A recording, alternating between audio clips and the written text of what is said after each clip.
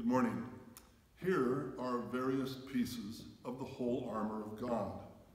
The helmet of salvation, the shoes of peace, the belt of truth, the shield of faith, and the sword of the Spirit, which is the word of God.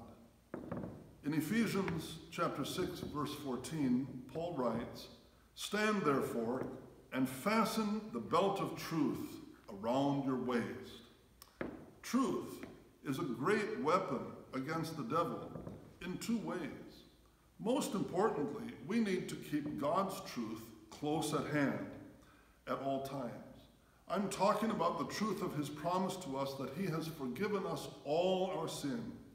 When we believe and trust that truth, then we are actually truthfully innocent and sinless in God's sight.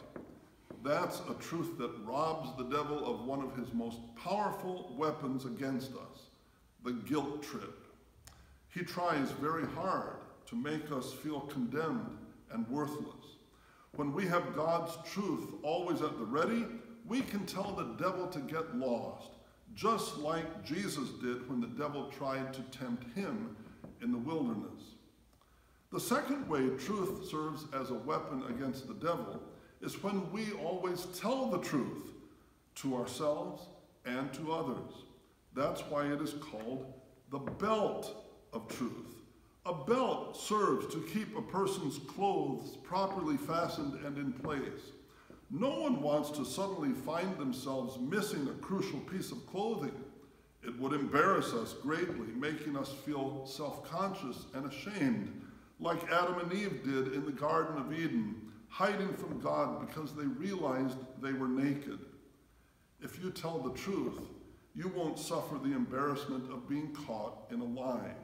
And if you keep God's truth as close to you as your belt, you'll be able to stand tall and defeat the devil at his own game. For in the end, it's he who is always a liar. Lord, sanctify us in your truth. Your word is truth. Amen. See you tomorrow.